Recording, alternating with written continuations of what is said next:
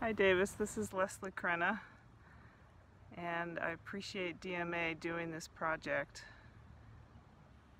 I've been turning inward and turning outward this spring, and the turning outward has been about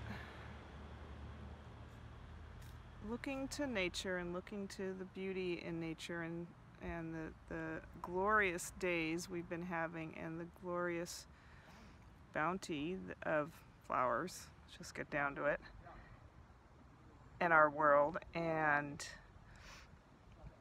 looking around for what I can do to contribute to the tree canopy and the joy that living things gives me and gives other people. And those yellow iris and those white roses behind me are a perfect example of what makes me happy.